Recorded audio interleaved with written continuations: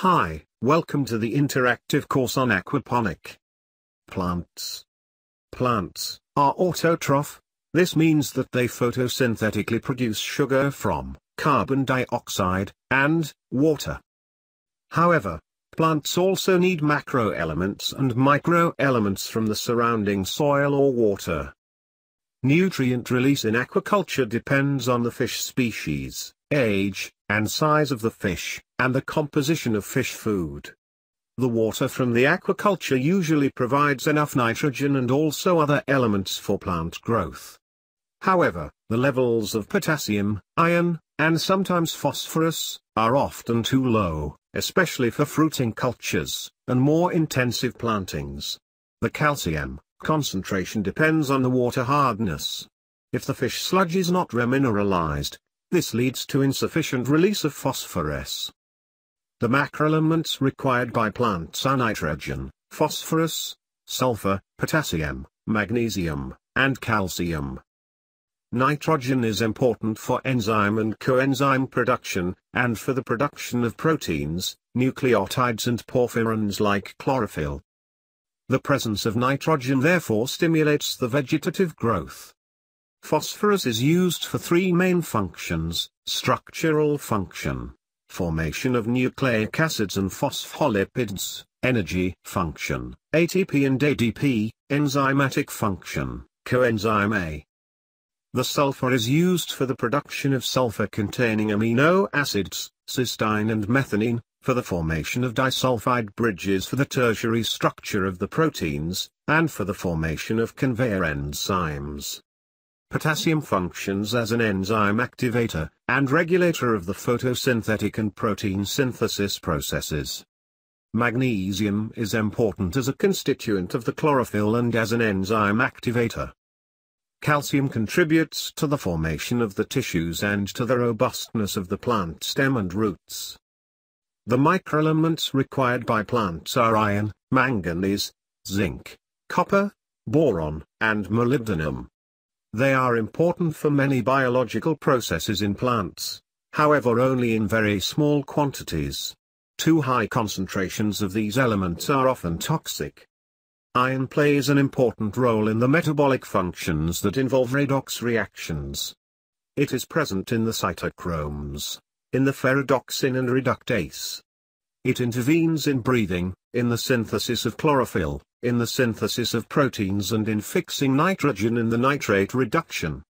Manganese has an important role in the redox reactions and is a major regulator of enzymatic action.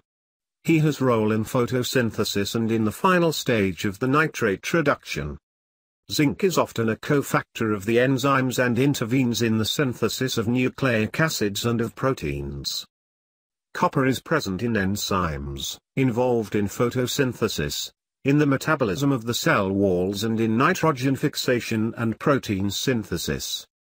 Boron is involved in the meristem growth phase and in the transport and utilization of carbohydrates. Also it participates in the synthesis of protein and the metabolism of nucleic acids. Molybdenum occurs in enzymes important in the nitrates reduction, and in nitrogen fixing. Electric conductivity, EC, measures a material's ability to conduct an electric current.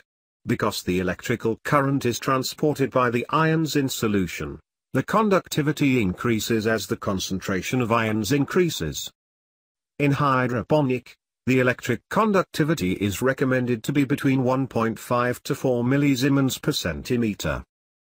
However, EC levels between 0.5 to 1.5 are usually applied in aquaponics, thus reflecting generally lower nutrient needs. To determine the precise amount of a specific element present in solution, chemical kits can be used. Also, aquarium supply stores have some simple analysis kits that can be used by a backyard aquaponic grower. Because hydroponics systems use water instead of the soil, it is necessary to add nutrients required by plants to the solution. This is done by adding fertilizers. A 555 fertilizer will provide the nutrients all plants need for healthy growth. The three numbers that you see on a fertilizer label, such as 555, tell you what proportion of each macronutrient the fertilizer contains. The first number is always nitrogen, N, the second is phosphorus, P, and the third is potassium, K. This NPK ratio reflects the available nutrients by weight, contained in the fertilizer. Otherwise a mix of different fertilizers, liquid and in powder, can be used. The fertilizer mix needed in the systems can be added in the system's water. After weekly tests, you could use a program, like HydroBody, to calculate the total amount of nutrients needed in the systems. Nitrogen deficiency. The plant is light green, lower leaves are yellow, the stalks are too slender and blossoms are falling down. Phosphate deficiency. The plant is dark green, leaves have red or purple discoloration, and there is reduced growth. Magnesium deficiency. Lower leaves are chlorotic, leaf veins remain dark green, and yellow spots appear on the leaves, which later become necrotic. Potassium deficiency. Chlorotic leaves appear, and leaf margins dry up, starting at tips. Calcium deficiency. Young leaves are hooked in form, necrotic margins only on young leaves, and there is blight on young leaves. Iron deficiency. New leaves develop light yellow color, almost between veins, later entire leaves become yellow. Aquaponics is an independent ecosystem with different zones of plant growth. The media host microorganisms and small insects, either with beneficial, neutral or harmful effect for the crop. In contrast to the conventional cultivation systems, where the use of chemical pesticides belongs to a daily routine, such methods are not suitable for aquaponics. Most of pesticides are toxic for fish, or other aquatic organisms. Also beneficial bacteria living in the system will be affected. So it is better to abstain from chemical products than to risk fatal consequences for the whole aquaculture system. Thank you for your attention.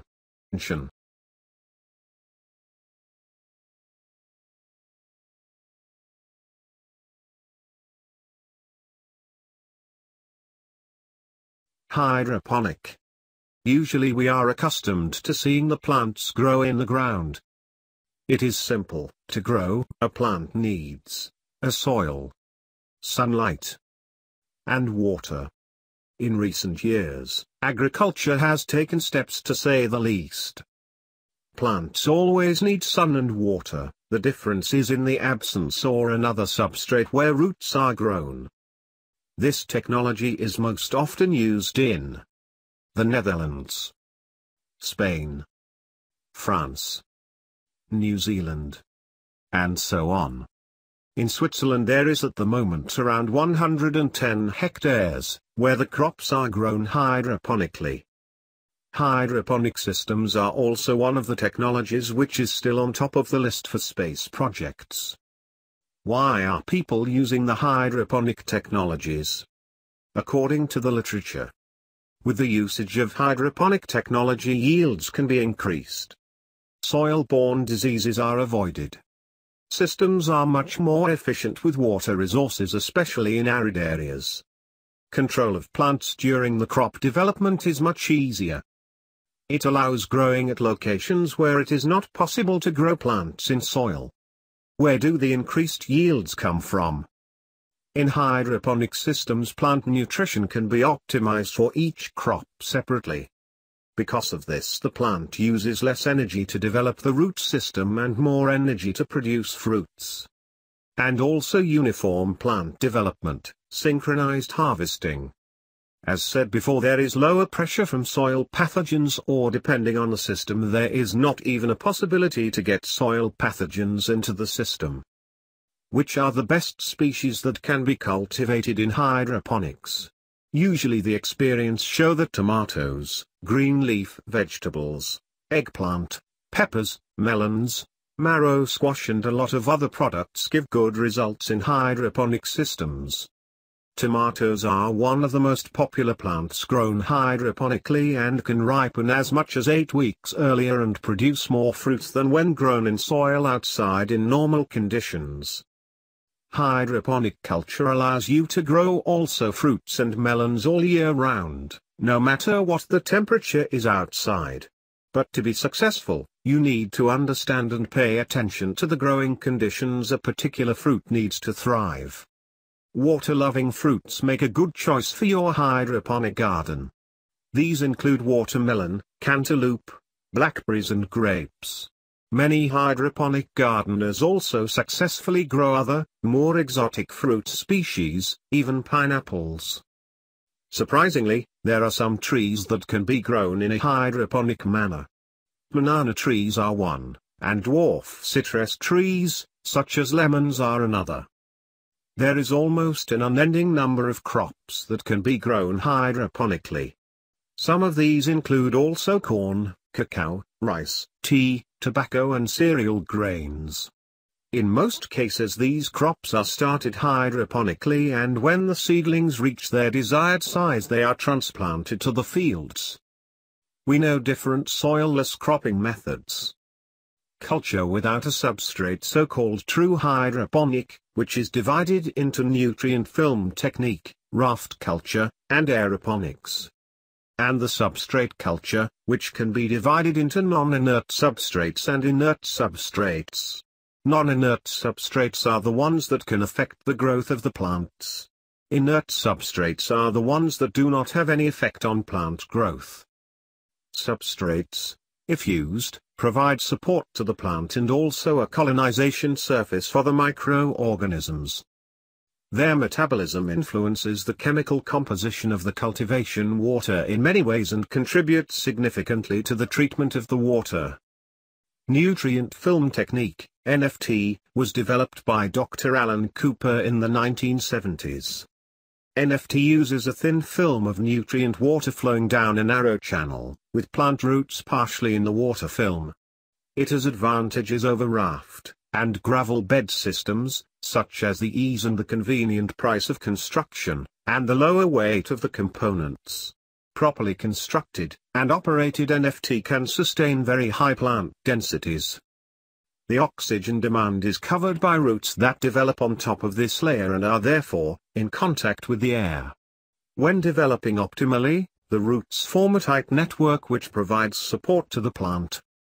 However, NFT has not received much research attention in aquaponic systems yet. Here are two examples of the NFT usage in practice.